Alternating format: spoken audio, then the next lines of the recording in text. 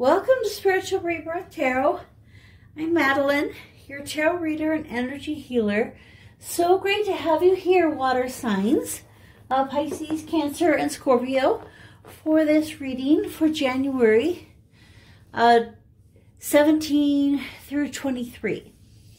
So I did the video and it had stopped and there were some complications, and so I really feel like the right cards came out, the right message came out for this week. I mean, I feel like I'll just keep the cards out and we'll just do the video over again, and it'll probably be a lot better this time.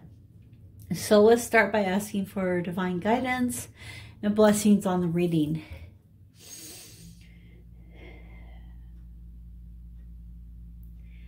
Okay, so from the Collect and Read Spirit Animal deck, we have the Mouse Spirit and the Nightingale Spirit. And for the Mouse, we're taking a look at both, dealing with the small things. I mean, mice are small. You can think about, mice maybe in those little videos where, they live in little tiny houses and they sit on a thimble and, all those cute little things. And so also I really feel that the energies of the sacral chakra are coming out in this with the orange. And that has to do with fertility. They're very fertile, creativity, and sexuality, and all of those kind of things wrapped up in the sacral chakra in the womb. And so as we look at this, it makes sense because we have the 4, which is Cancer, the house, the 4th house, Cancer energy, mother, womb nurturing. So this week, you're really being drawn to some of those elements of the divine feminine, bringing out kind of the simple little things of life, and also being brought into a family. And so, whether you have a family with children, or, whether you are in a soul family, connection with friends that are like family, if you don't have that, it's something really important to look for, because as you develop a really solid family unit, that will make a big difference in your life. So as you develop that family, the underneath of the deck, kind of the moon, energies, love is all around. So I love, how it has that color of love, the heart chakra green. I know we think of red, but in a lot of ways, it's the color of love. It's also a progression from 40 to 41. So that was kind of cool. The 2 cards came out in a progression, moving on to the 5. So this, home stability into as things are changing, know that, love is all around you. It's there for you to bless you. And the nightingale sings, just before the sun comes out again. So it reminds us that even at that darkest time, the change is coming, light is coming, the dawn is coming, things are coming to pass in our lives. And so looking for the love from those around you. And it's good to, really accept and receive the love that's being given. Okay, so when we take a look at the tarot for this reading, the first card that came out is the Emperor. Now, it's fascinating because this card came out in every single reading. So this is the 4th reading that I've done for this week. We did the air, fire, earth, and water signs, and the Emperor has come out in all 4 readings. And it's the number 4. The Emperor is about, stability and strength, knowing what you want to do, knowing what decision to make. And Aries, and I also feel, strong identity. I also feel like for some of you, there's a person in your life who has the male energy, kind of the opposite of this mouse. You know, the strong male energy. In fact, you can see him like crushing this mouse with his foot and hardly realizing that he did it. You know, so he has this really strong male energy. He has this strong dragon. You know, he has strength all about him, the scepter. So there may be someone who you feel very different than. And I kind of got that from this next card that came out, which to me, you know, this girl, she's sitting in this happy place, feminine energy. She's really enjoying nature, and with the bee here, maybe it's the honey that the bee has produced around her in the cups, kind of like a Winnie the Pooh likes his honey. And I think of her in this case, maybe the daughter of the emperor. And she's like, there's no way that I'm going to sit, you know, there next to the emperor and learn how to rule a kingdom. I have a completely different path. I have a different goal. And the thing is that both are just as important. But we can't put our identity, our direction, our goal on other people. And so, you know, whether we are being drawn, you know, this week, I think in some ways you'll be drawn more toward, you know, the identity of this strong male, or more toward the identity of his daughter. And so I think that you will have maybe even a mixing of the two, but maybe also kind of with finding who you are more and picking these different roles. And so as you move into this, you know, some of the things that the father may have created, you know, this war. And so in this, when this card comes into the reading, it's kind of a time for a choice. It's a 5 energy as well. She can choose to feel bad about war, to feel bad about being the winner. You know, it's kind of weird, but you know, kind of that energies of, you know, where she can choose to bring this energy into her heart internally, no matter where she is in the world. And so, you know, those who maybe have lost versus those who have won, but does it really matter winning and losing? You know, it's more about, you know, finding that peace, solace, and happiness in our hearts. And so the King of Cups may be another person that comes into your life. That's a water sign, Cancer, Pisces, Scorpio. Or it may be just the energies of a true emotional intelligence at the highest level. And as that enters your life, an understanding of your emotions on a new level, sitting above it, above those energies, all of those emotions rolling around you, sitting above that, you know, and taking some of this energy from the ultimate king. And so as he, you know, as he sits here in his power and authority over his emotions, you know, in this case, he also has a scepter. It's a beautiful scepter. You know, the flower reminds me of a flower I've been thinking about. I had a patient who, I'm a dentist, and I had a patient who gave me a plant, and he said, this is my wife's plant, and she's dying of cancer, and I'd like to give it to you. And so I had that, but he wasn't able to come in anymore because he was dealing, you know, taking care of his wife. I was taking care of the plant, and then one day it bloomed, and this beautiful blossom came out, and I found out that the same month his wife passed away. And so I felt like it was his wife talking to us and saying to us, you know, I'm here, I'm blessing you with this beautiful flower.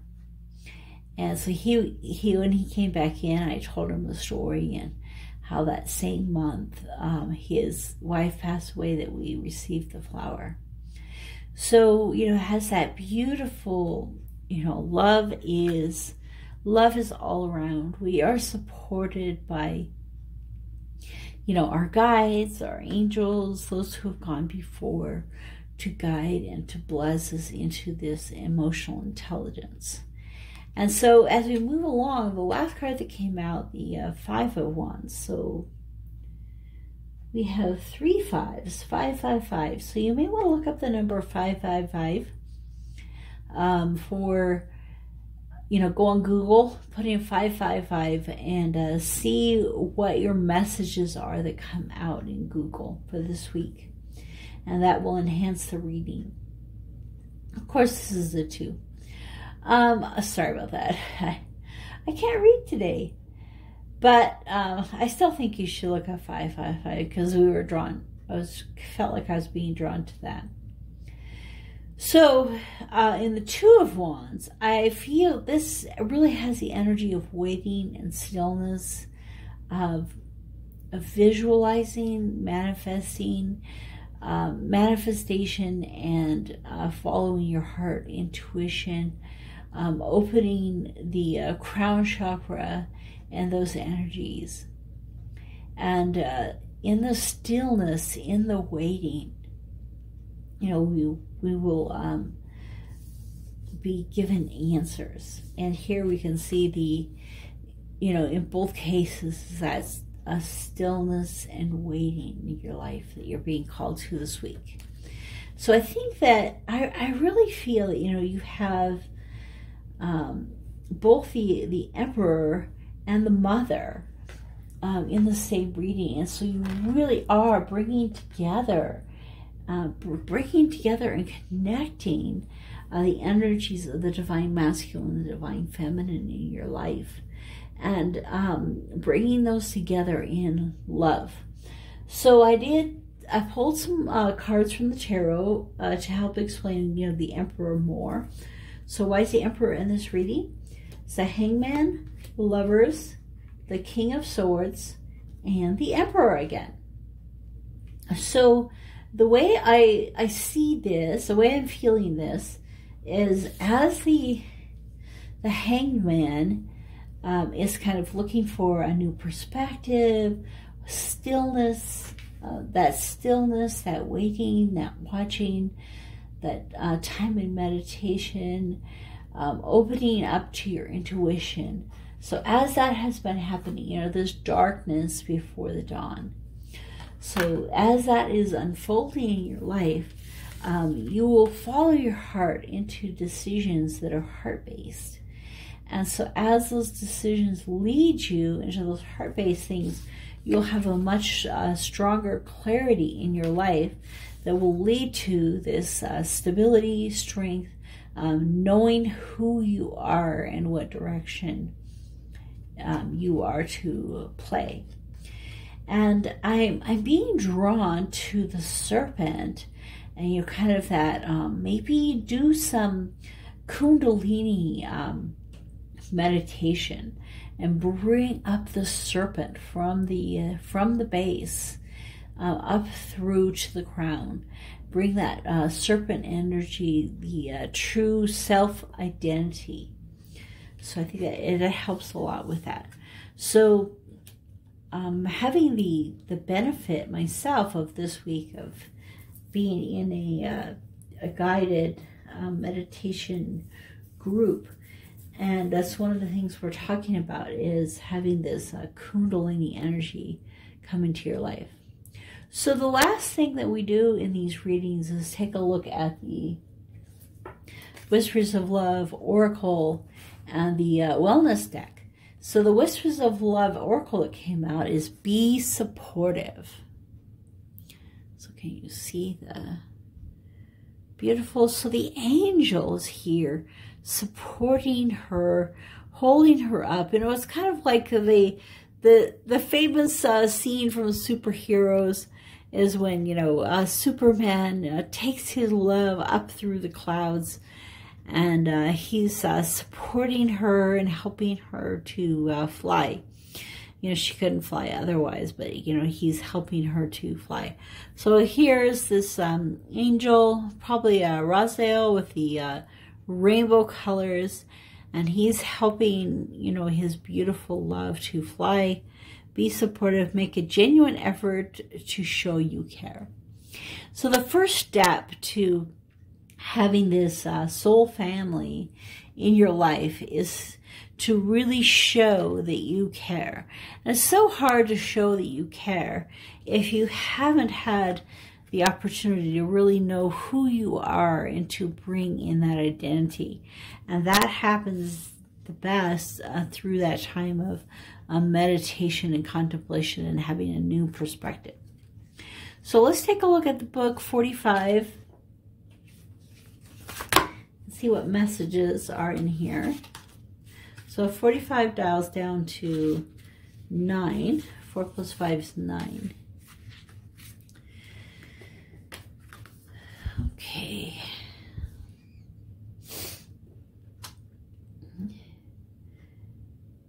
Some extra support and care is all that is needed.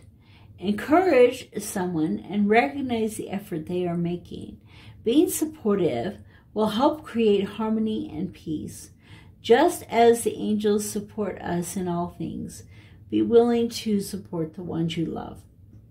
Find something that interests your partner, whether they are passionate about a charitable cause, a sport, or a hobby. Take an interest in their endeavors. Make a point of showing up and helping out. It is easy to avoid taking part because you don't share an interest in that pastime. Learn about why someone is so passionate about what they are doing. This type of support can really mean the world to someone and foster better communication and appreciation. With time, this might be something you enjoy too. So, you know, it's interesting because I was raised to, you know, there was no sport, no TV in the home, no sports in the home.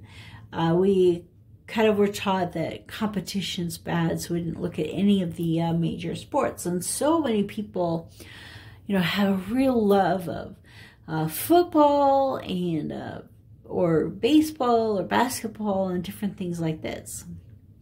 So, you know, I could look at somebody that I'm meeting and think, oh, they're really into football and I'm not. So, oh well. On the other hand, you know, it's kind of nice to know why football means so much to them.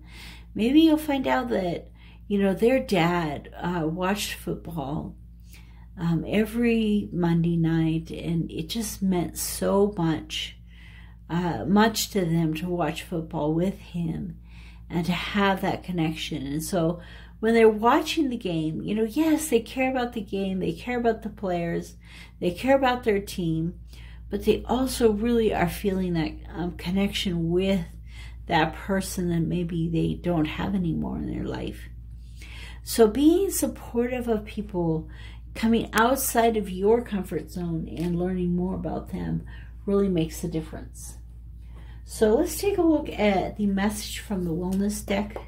So we'll put some Reiki energy into the card. All the cards, we used Reiki energy to help find the cards. Okay. I see this day as a positive new beginning. It's never too late to have a new beginning. So here's the sun. So as the sun comes up, and that's what this card is all about, you know, the knowing that the sun is coming up every day.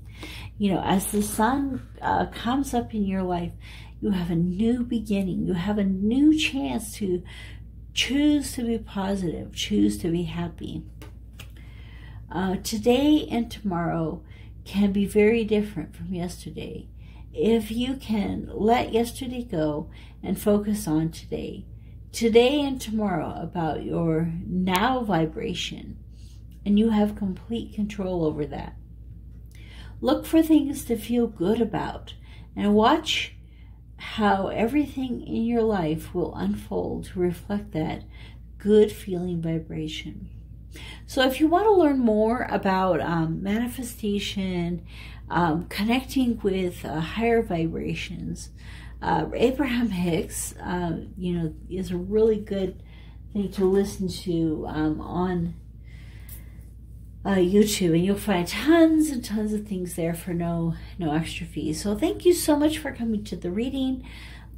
Please subscribe to my channel, and thanks for coming all the way to the end. And I will see you next week.